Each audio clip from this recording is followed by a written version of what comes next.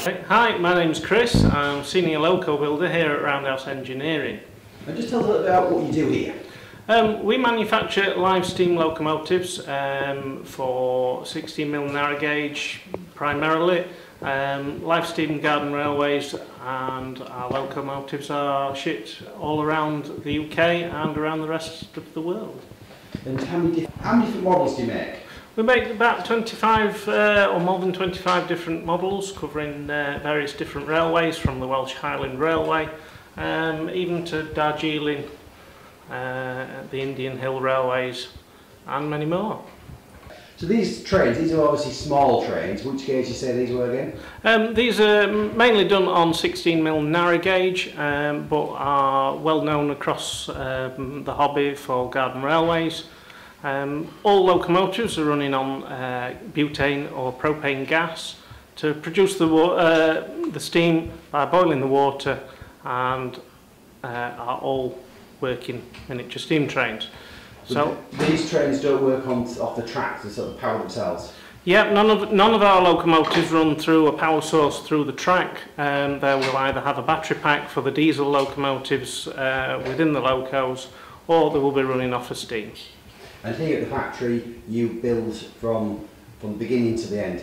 We do, yeah, we do as much of our production process as possible in-house. There are some items outsourced, but basically as much as we can is manufactured here on site. We're now down in the main part of the workshop, and here we've got Marlu. Marlu's actually assembling the chassis. He's going to put all the valve gear, the wheels, all the motion work together, and then bring the chassis across for a test run. Each chassis then run on air for around 8 hours. This helps bed the chassis in before we then assemble the rest of the loco. Bob's currently working on a Fowler. He's just in the process of touching up some screws, a bit of paint work. However, this engine's getting close to its first run and will soon be going on the test track for its first run under steam. So I'm Alex Silford, I'm the Deputy Manager of Roundhouse Engineering.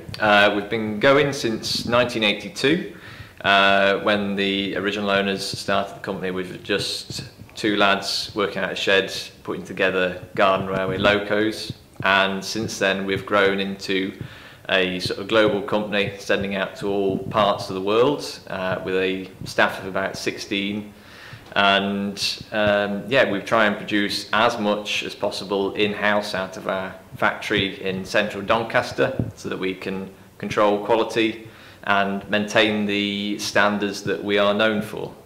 We've had a look around the factory. It's fascinating seeing all the different aspects of it, of the train being built. You know, so it's, you know, a lot of skilled workers. Yeah, so that 16 members of staff we have on site, they're all specialists in their fields. What they do really, you don't really see much these days. The hand manufacturing is something that you don't quite see a lot of across other fields, but for us it means that each individual loco gets its own individual attention, so that problems can be put right straight away, and that we can control the quality of the product to produce a high quality finished product. And where do you normally sell these? Is it in the UK, or do you also go abroad as well? So we sell these products direct to customers, as well as having a number of dealers across the UK, as well as in America, Australia, France, the Netherlands, Germany. So people can buy either direct through us, or they can buy off the shelf from our dealers, whichever is closer to them. But certainly we never mind people coming to us direct. We're always at the end of the phone or at the end of an email.